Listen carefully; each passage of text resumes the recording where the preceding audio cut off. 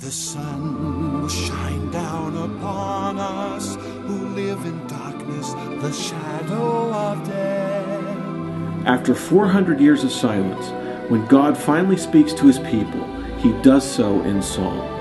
And he speaks to them in song through angels and through ordinary people who are filled with his Spirit.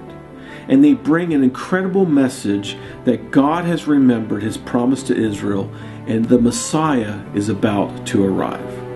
And these songs give us an incredible portrait of who this Messiah is and what he's going to accomplish.